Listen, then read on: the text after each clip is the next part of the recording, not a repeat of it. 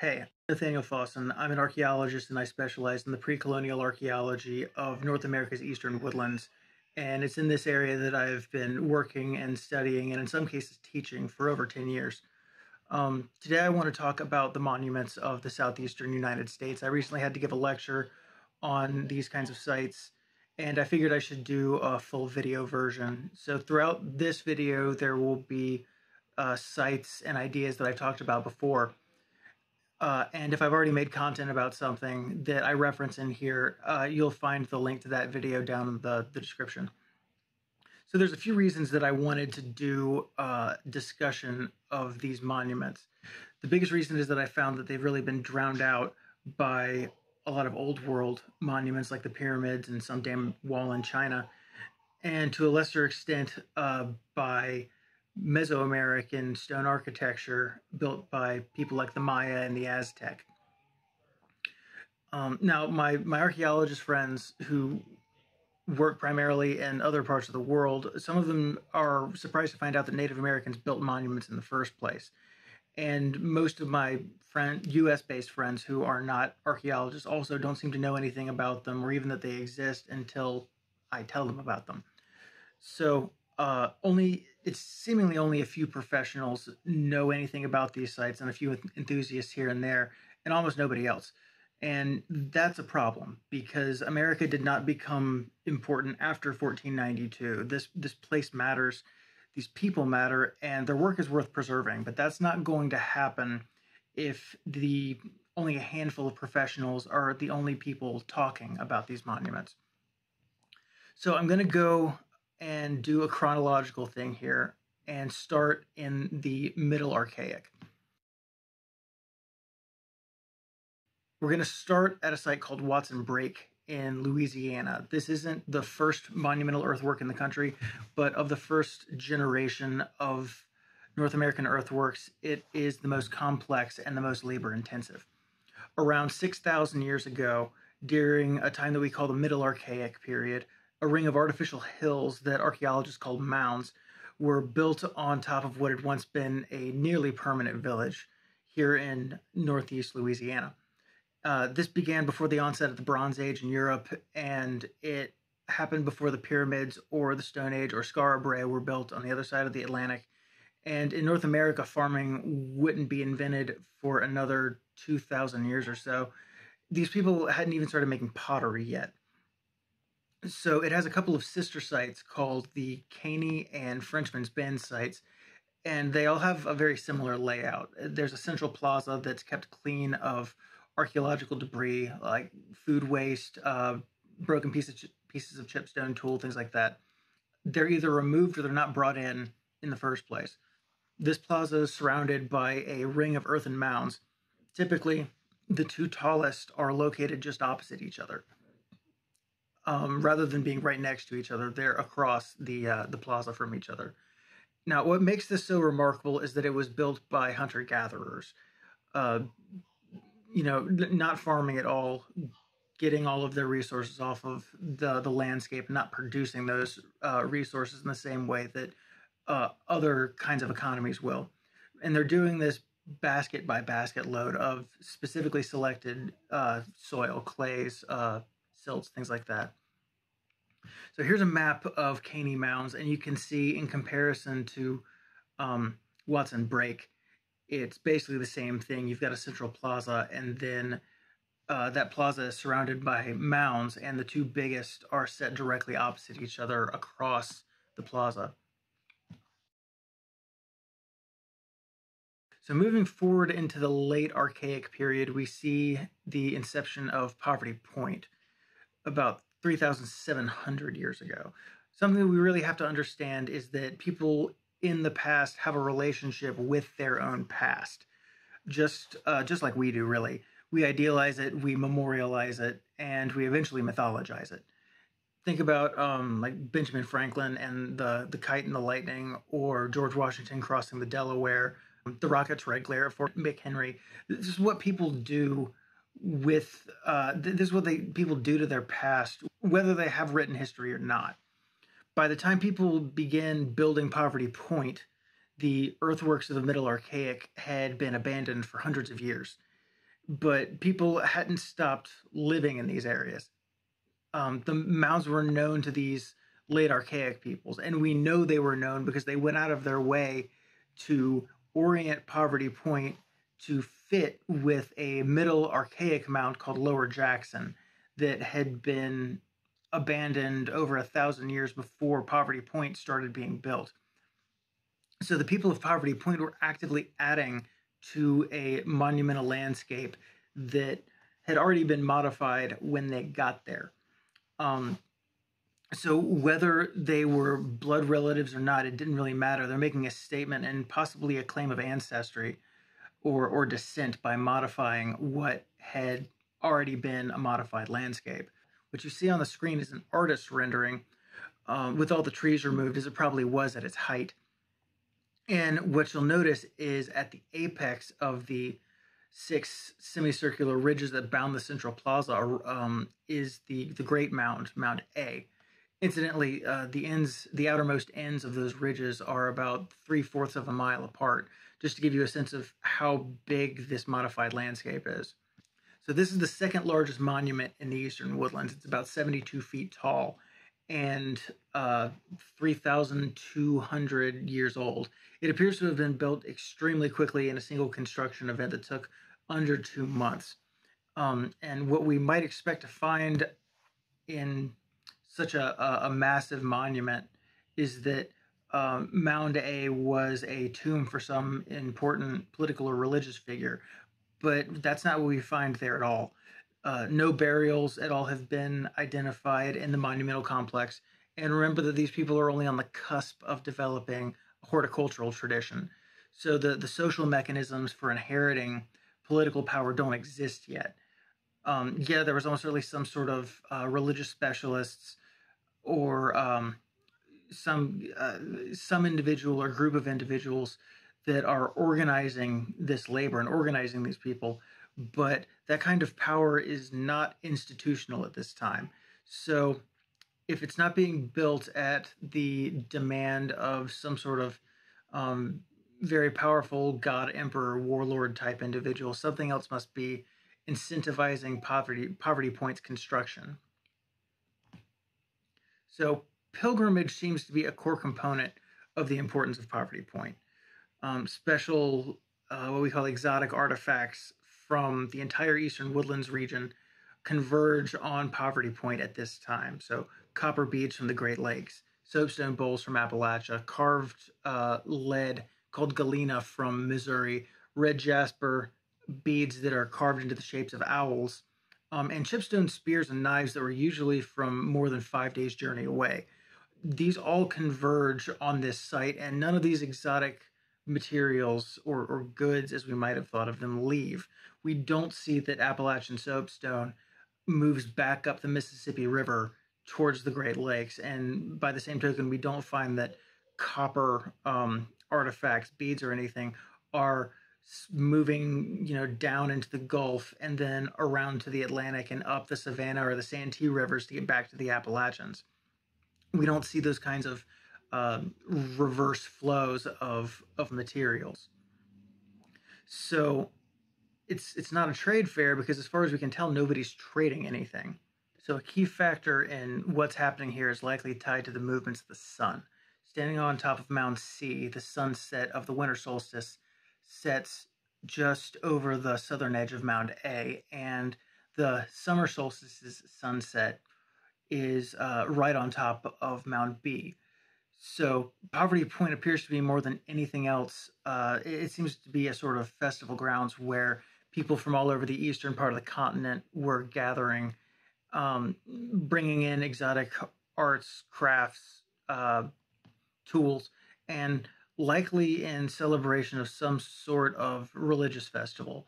I always compare it to something like Burning Man. And actually, I've found some pictures of people that have compared the map of Poverty Point to the map of Burning Man in particular years, and they do look extremely similar. That doesn't prove anything, it's just interesting. But not long after the construction of Mound A, the gatherings stop. No further construction happened at the site, and the networks of communication break down.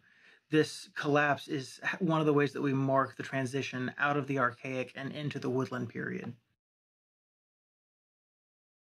So now we're going to move back to the Middle Archaic again, when the early earthworks like Watson Brake and Frenchman's Bend were first built. But geographically, this is going to be further east. The Green River has in Kentucky has shell mounds dating back over 6,000 years, and this phenomenon is very different from what we see in Louisiana because it covers a much wider geographic range, and there are far more sites. The easiest way to break this up will be into the mounds and the rings. The shell mounds are more inland, and you find them along the Tennessee River and tributaries of the Ohio, while the rings are generally found along the Atlantic and the Gulf Coast. So shell mounds are exactly what they sound like. They're like earthen mounds, but made from mollusk shells, which are abundant in the Ohio, the Green, and especially the Tennessee River. There are a few consistent themes. They're almost universally built along west-flowing portions of the rivers, and they are very frequently both feasting sites and mortuary sites. So human beings are often buried inside the shell that these mounds are made of, are built out of. And dogs are sometimes buried there as well, with similar kinds of exotic grave goods as were buried with people, almost as though the dogs were treated as people or they're acting as surrogates for people in these burials. Like I said, grave offerings are included in both kinds of burials, and exotic trade goods like ocean species shell beads that would have had to have come from far away from either the Atlantic or the Gulf are really common ones. Bear and wolf jaws are worked into a kind of necklace called a gorget, and those are found with bodies also. And these grave goods have been analyzed in a lot of different ways, with some interesting results. So, for instance, infant burials disproportionately include exotic items that had to be brought in from very far away. And at Mulberry Creek specifically, grave goods in general were more likely to be associated with individuals that showed signs of violent death. So things like embedded spear points or unusual cut marks on the bones themselves, or blunt force trauma crushing to, say, the back of the skull, things like that. So unlike Mound A, shell mounds are built in episodes of feasting events over the course of years and possibly generations. Well, definitely generations when we're talking about the mounds. And you can see that in the stratigraphy of this one up here. So shell rings are constructed similarly to shell mounds, but like I said, they're built along the coast, and they build up after successive feasting events that occur over the course of years, decades, and potentially centuries, as people move around and leave and come back and reuse them. And so they're built up layer by layer, but in more coastal environments.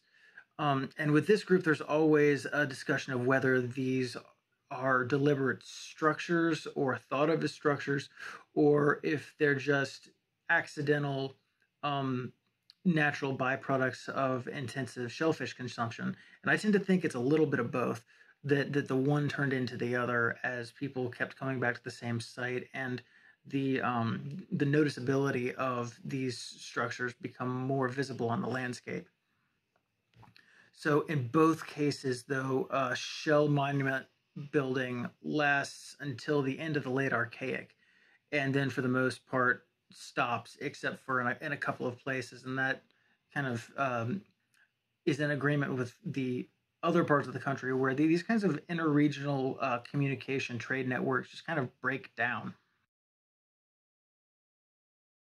So after Poverty Point was abandoned, moving back forward in time, and those trade networks break down, there's an interim period that lasts for a few hundred years, which we call the early woodland period.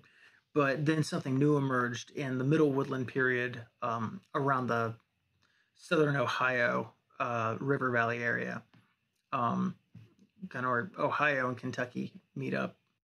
Somewhere in the ballpark of 2,100 and 1,500 years ago, we call this new cultural phenomenon the Hopewell interaction sphere.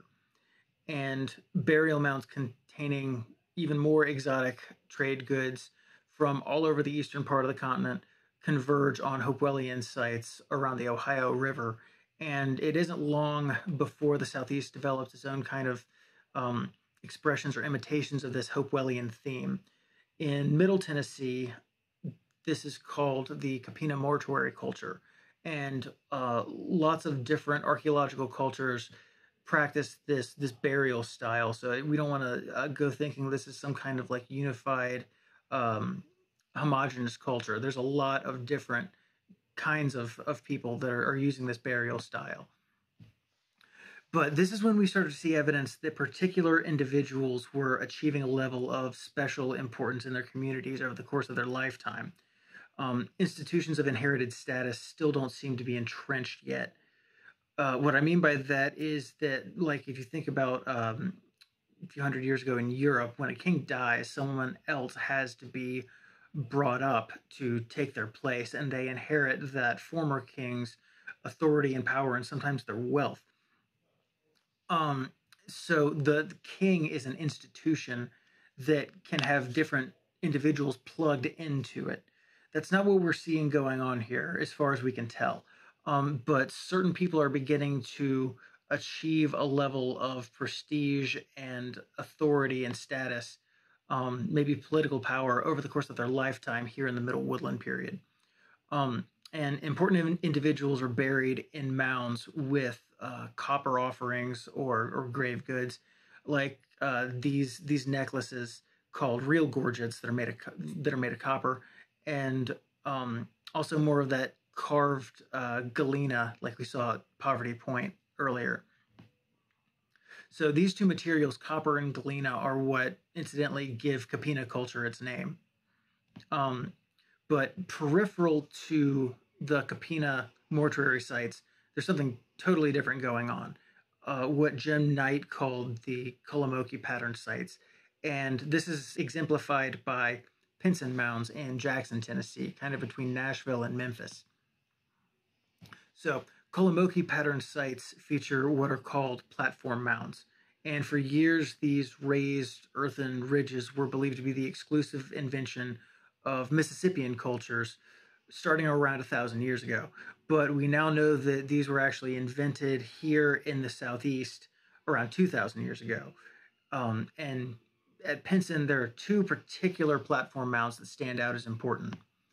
The largest of these woodland period platform mounds found anywhere in the country is called Saul's Mound at the very center of the complex.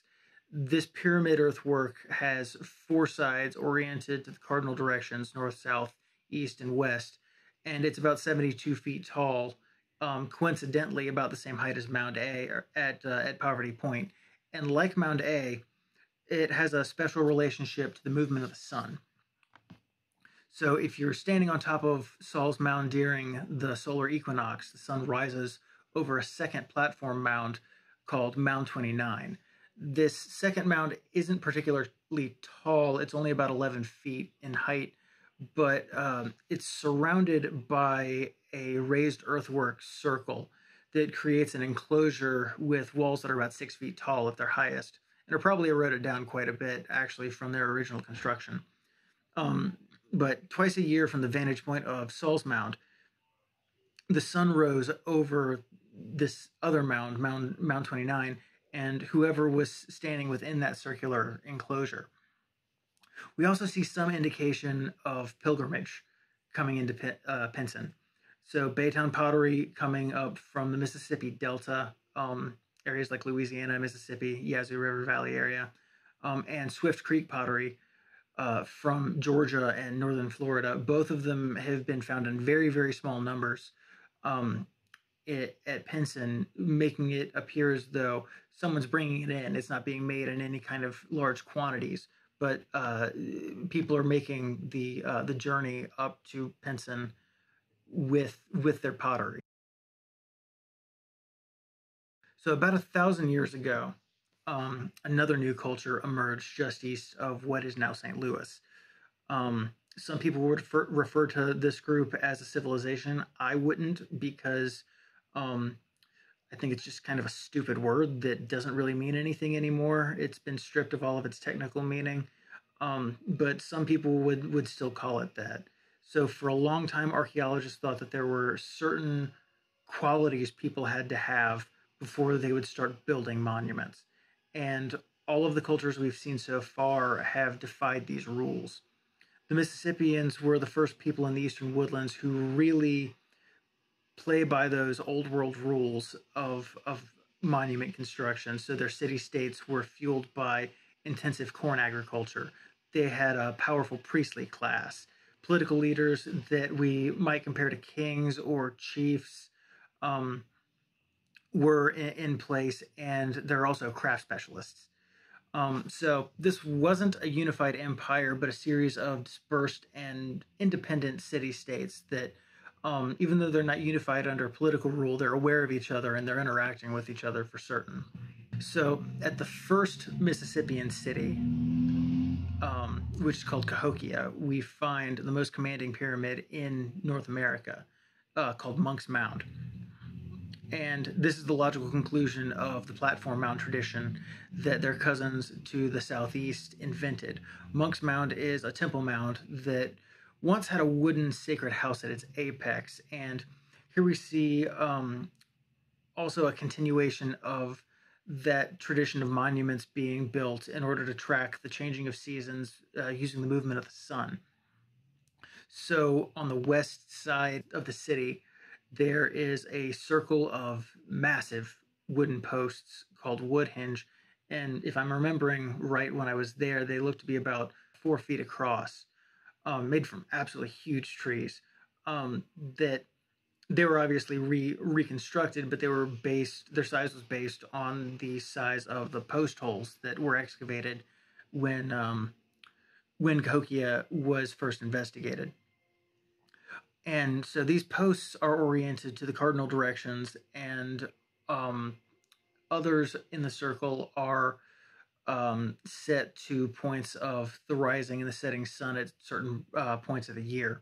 So from the ground zero of Cahokia, the Mississippian culture and their urbanism spread across the eastern woodlands, and these sites are everywhere. And in terms of development for public education, they've definitely received the most attention.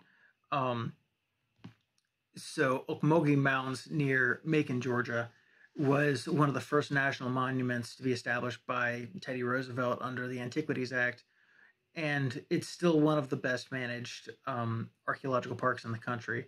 So here we see similar platform mounds to the ones that were built at Cahokia, and some of them also used to have temple structures, wooden buildings placed on top of them, and it appears as though at certain points, if not always, political leaders or religious leaders lived in those sacred houses, those temple buildings. But here at Ocmulgee, there's also something very new and different. So this is what we call the Earth Lodge. And basically what it is an artificial cave that has a platform or a stage or an altar for the performance of ceremonies at its center. And you can see in the picture here that a bird's head has been worked into it. Bird effigies and bird shapes feature prominently in a lot of Mississippian iconography. So it's important to note here that these aren't just monumental complexes. These are fully developed cities with urban centers scattered across the country with political hierarchies and urbanized economies. The site of Moundville in western Alabama is the second biggest Mississippian monumental complex in the country, other than Cahokia, in terms of its acreage. And some really good geophysics methods have been used in recent years to map out the city that lies below the mounds. So these are frequently built on top of domestic sites, monuments in general. They'll be built on top of older cities and villages.